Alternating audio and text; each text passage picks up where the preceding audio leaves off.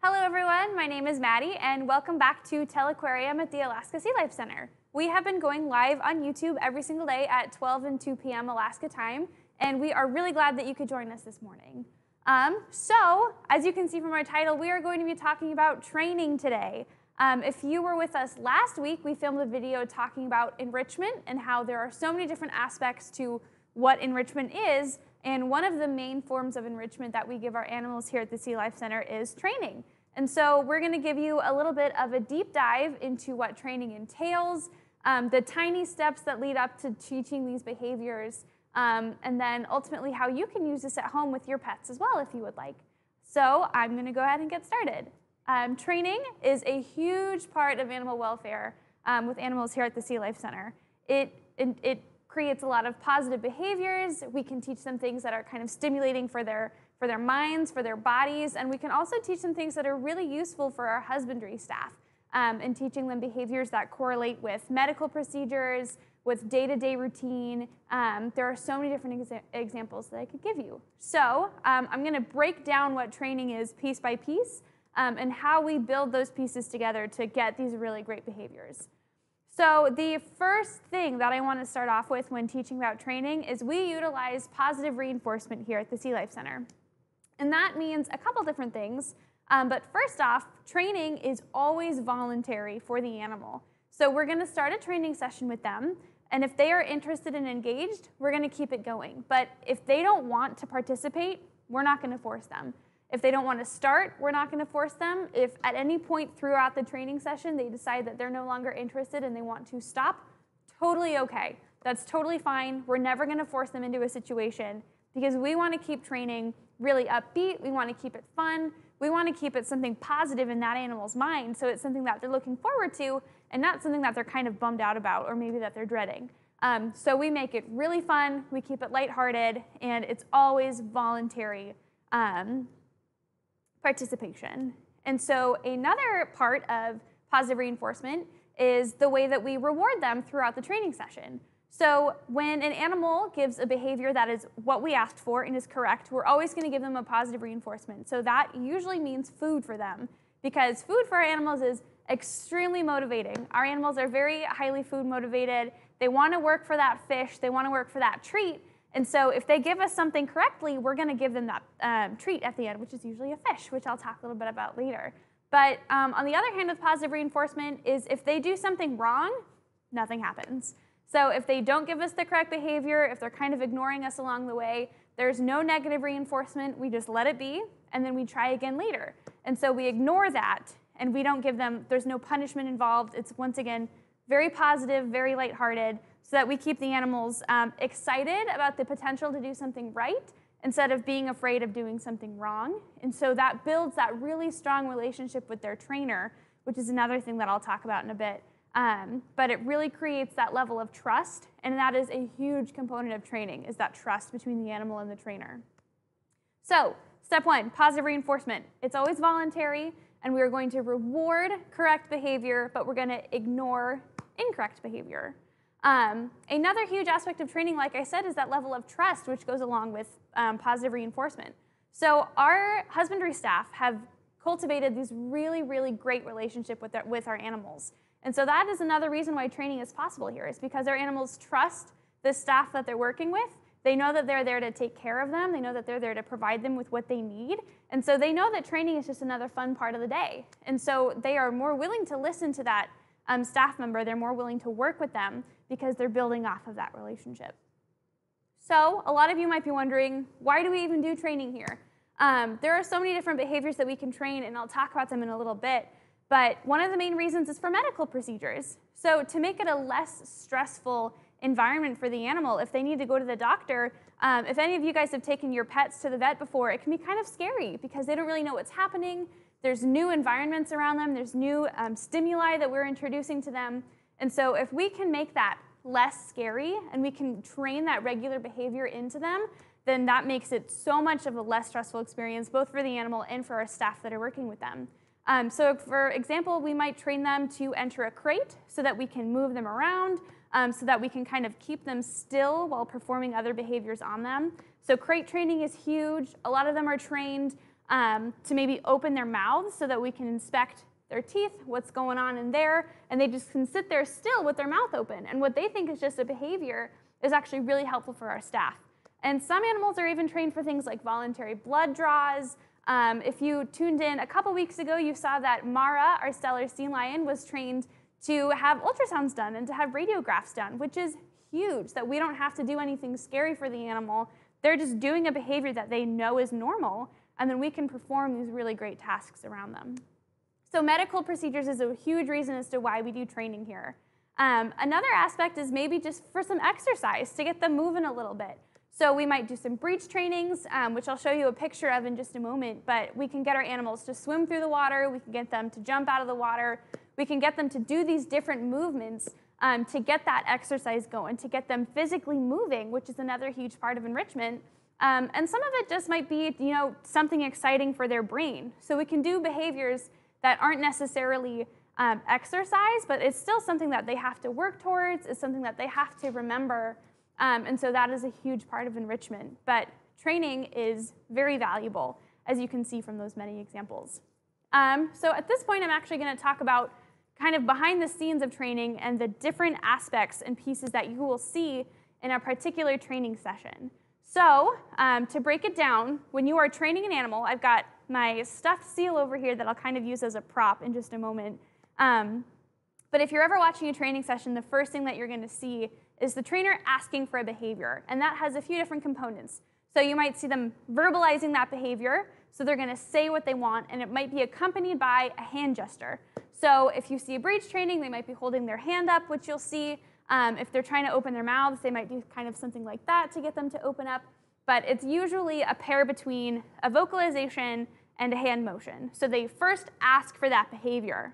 And then the second step, of course, is to wait and see if that animal performs that behavior. So step one, you ask for it. Step two, the animal is going to theoretically do that behavior. And then after that is when we introduce something called a bridge. So a bridge is a marker that lets the animal know that they have done something correctly.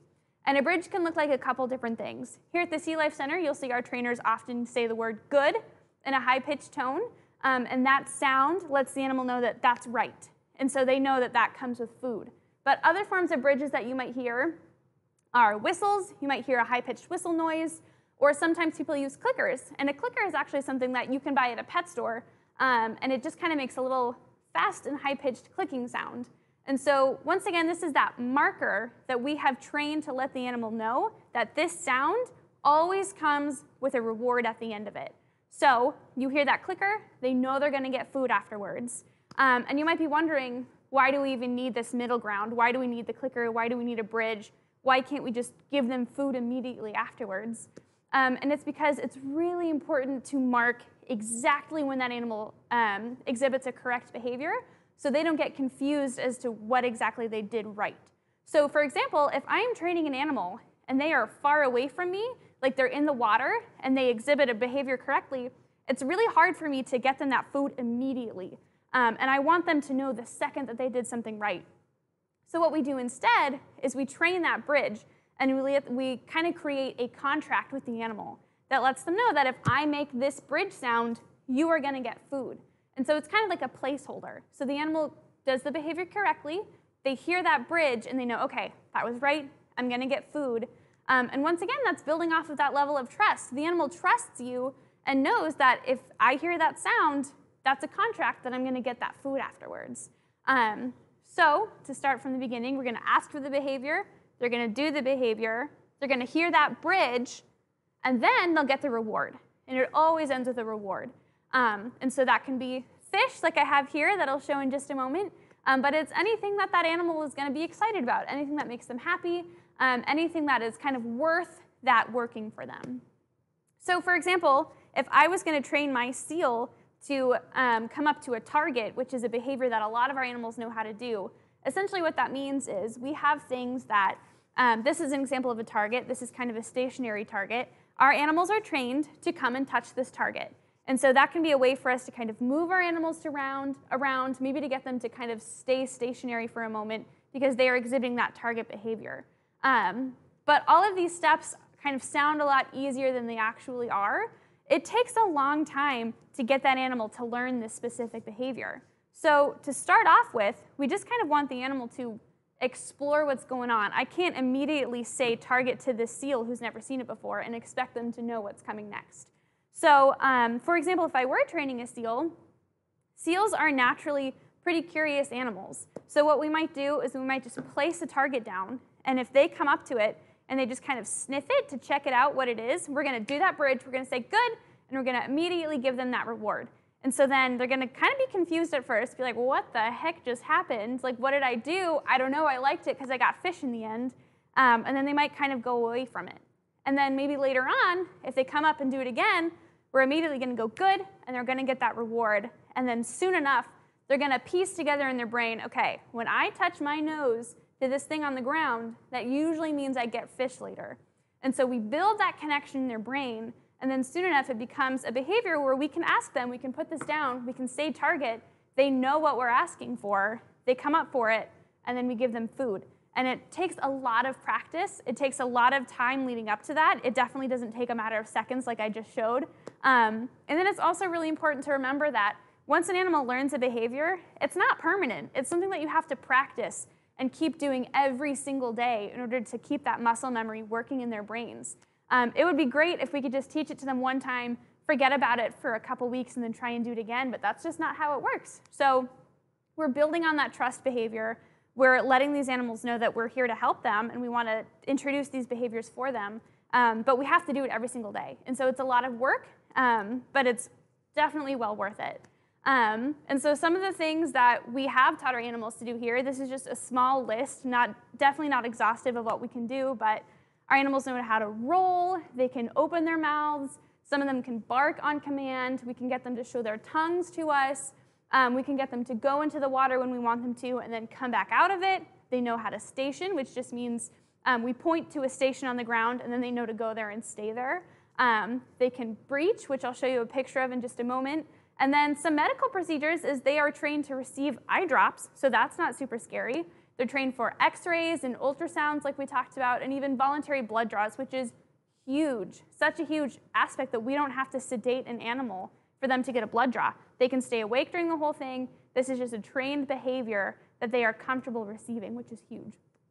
So I do want to show you some pictures of examples of training and kind of how we get that going at the SeaLife Center. So these are some props. Up in the upper left-hand corner, that's another example of a target. So it doesn't necessarily have to be a block that you place on the ground. Oftentimes you might see a ball on the edge of a stick that you hold out, and the animal knows to come up and kind of touch their nose to it. So that can be an example of a target. And then up at the top is an example of a clicker. So that can be your bridge. That's something that you can find at any pet store. And it makes that fast clicking sound that lets the animal know that they did that correctly. You can use a whistle, which is below it, like I said. And training always requires some sort of positive reinforcement. So the animals need something that they can work towards, like a bucket of fish. And then here's a great example of a breach behavior. So this is one of our stellar sea lions. And you can see our trainer kind of up in the upper left-hand corner. And so I've pointed out these different aspects that I've mentioned. You can see her holding her hand up. That's her hand motion. And I'm sure that she was also asking for a behavior at the same time. And so that's her, asking for that behavior. That hand motion means breach to that animal. And so then you can see our sea lion is breaching for her. And so she is then going to say, good, as soon as that animal does that. And you can see she's got that big bucket of fish. So she is ready to reward that behavior. And you can also see that eye contact. That animal is looking at our trainer, and that trainer is looking at that animal. So they have that relationship that they're building on. It takes a lot of focus. And then this is an example of a sea lion sticking their tongue out for us, which is, it might be kind of silly, but it's another really fun behavior that we do. So you can see that she is pointing at our sea lion, which means to stick their tongue out. She is making eye contact with that animal. He is doing exactly what she's asking for, and she has got that big bucket of fish ready to reward for that correct behavior. And then here's another example of a breach. So you can see her standing a little bit closer. She's got that hand up. They've got that focus going on, and she's got that bucket of positive reinforcement. So it's kind of like a routine. You'll see these things repeating again and again and again. And that's to kind of get that animal down with that routine but also it just makes it easier to replicate and kind of build and create really more unique behaviors off of those. And it's not just mammals that we can do training with. We can also train a lot of our birds here, which is really awesome. They can also be trained with positive reinforcement, and they can receive those rewards as well. So we've got that hand motion going on. You see them looking at each other, and that our bird is raising their wings, just like we asked them to. And then you can see he's got that bucket of fish on his hip as well, ready to reward that positive behavior. And so, like I said, we can also train them for really cool medical procedures. So we've got a seal on the left and a sea lion on the right, and they're both getting their teeth brushed, which is amazing in my opinion, that these animals can be trained to sit there and trust that staff member enough to let them stick something weird in their mouth and brush their teeth, which is a sensation that's not necessarily normal to them, but they trust that that trainer is there to help them and that that trainer is not going to hurt them in any way. So building off of that positive reinforcement is huge. And then our seal in the middle there is getting measured. So you can see she's got a tape measure on top, and you can kind of see the trainer standing in front of them, focusing on that animal, and that is the trainer asking for the behavior. So they're probably asking them to station, and so that animal knows to just stand still, and whatever's happening around them is totally fine because he trusts that he's going to get a reward at the end of this. So those are some really cool examples of different training behaviors that you can see. We do have a lot of really cool videos also on our YouTube channel of some previous training behavior that we've asked for, so I highly encourage you to take a look. But if I were going to do a fake training session, kind of like I showed earlier, is let's say I want to ask for a target. I'm going to stick this out here and say the word target. If this seal comes and does this, I'm going to immediately say good, and then it gets a fish. And then we build off of that. So training sessions might last around 10 minutes or so. They're not super long because you want to make sure that the animal is keeping their focus and they're not getting exhausted by the end of it. Another huge part of training is watching that animal threshold and making sure that they're not getting frustrated and that they're not, getting bored of it, because the second they start getting frustrated, that's when the positive reinforcement kind of diminishes a little bit. So you're watching their threshold to make sure that they are still having a good time, and you don't want to push them a little bit too far because then that kind of makes the training less fun for them. So like I said, this is definitely something that you can do with your pets at home. You don't need a clicker, you don't need a whistle. Your mouth can definitely act as a bridge. And so that's teaching your animal that if you say good in a high-pitched voice, and they're going to get food. So if you wanted to teach your dog how to target, for example, you can use your fingers. You can show them that these two fingers extended out like this is when you're asking for a target. But your step one is going to get them to know that the bridge means food. So it's kind of silly, but you might want to spend a couple days just walking around the house randomly saying good and then dropping a food in front of them. And then it's kind of silly at first, but they really like it because there's just these random food pellets dropping around them. But then they soon start to realize that when they hear that sound, they're going to get food. And once you have that foundation, you can start introducing different tasks to them. That's when you can maybe teach them to sit, you can teach them to target, and you can kind of build off of that. So if any of you do end up training your pets at home, please take videos and pictures and share them with us on Twitter using our hashtag Telequarium. We would love to see that. And also, if you come visit the SeaLife Center, I hope that you see some training in person someday. Please take a look at our YouTube and watch some previous training sessions and see if you can identify those different pieces that encompass all of the training. As you can see, it's pretty complex. It takes a lot of practice, and it takes a lot of time as well. So once you learn it, you have to keep practicing over and over again. But you can really create such a wide repertoire with your animal of the different behaviors that they can utilize. But that is all that I have for you today. Thank you so much for tuning in. And we hope to see you at our 2 p.m. session. We're going to have a really great session on our wildlife response program here at the SeaLife Center. And if you like this, please give us a like, subscribe to our YouTube channel, and we hope to see you soon.